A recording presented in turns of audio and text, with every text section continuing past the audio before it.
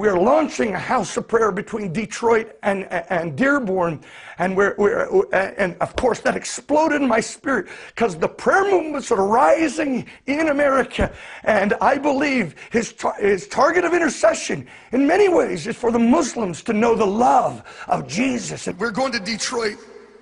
The largest population of Muslims is right next to Detroit.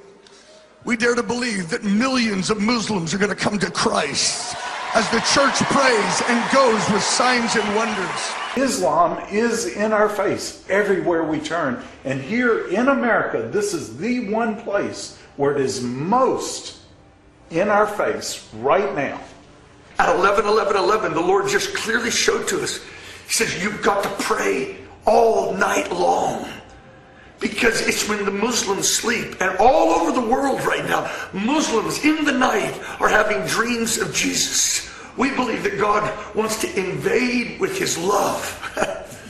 Dearborn with dreams of Jesus. And we're gathering together to say, God, pour out your grace and a revelation of Jesus all over Dearborn and the Muslim communities of North and South America. I think it's a crisis moment.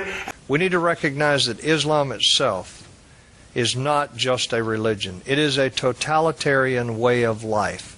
It's a legal system, Sharia law. It's a financial system. It's a moral code. It's a political system. It's a military system. It should not be protected under the First Amendment. I'm saying, God, no, not here. America is saying, Muslims are saying by the year 2050, America is going to be Islamic nation. Something in my spirit says that is not an empty statement. It's actually a statement of spiritual intent. The church must raise up a house of prayer to contend with Islam. Raise up a 24/7 house of prayer. Muslim proclamations for 1400 years have been fueling the demonic realm. Give us a generation like that who said, God, we have to have you or the Muslims are going to have their day. Give us the Muslims. Give us the strongholds of Islam. The gates of hell will not prevail